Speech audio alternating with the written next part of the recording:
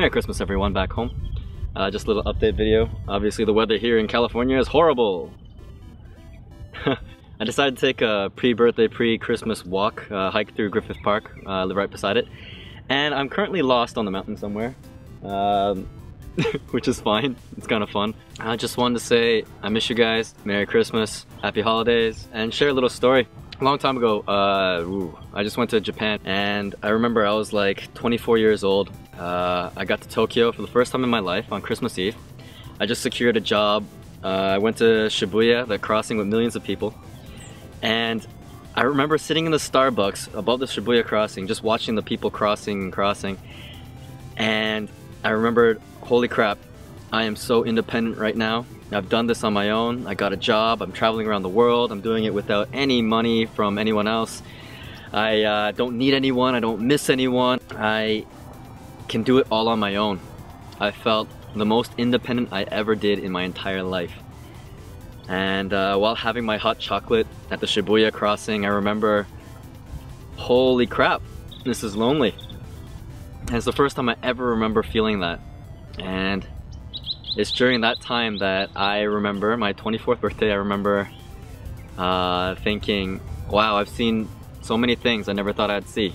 I just saw a Santa Claus gang on bikes riding around. I just ate ramen in Japan. I just did all these things, and I didn't need anyone. That was depressing. You know, thinking about my parents even, they need each other. They are dependent. They will never get divorced. There's something beautiful about being dependent on people. So again, I miss you guys. Dependency is great, and being dependent on people, it's a beautiful thing. You know, you should think about those you're dependent on, those you need, the ones you call when you're sad, when you're happy, to share everything with, and wish them a happy holidays. Other than that, LA is great. I've met some amazing people. I had some great experiences on the apocalypse day. Big sand circles, fire, you know, surf with friends, and some very interesting people. One cool thing is that I've been told LA, you know, West Coast is where people came for the gold rush, and I was told that the gold rush is never done.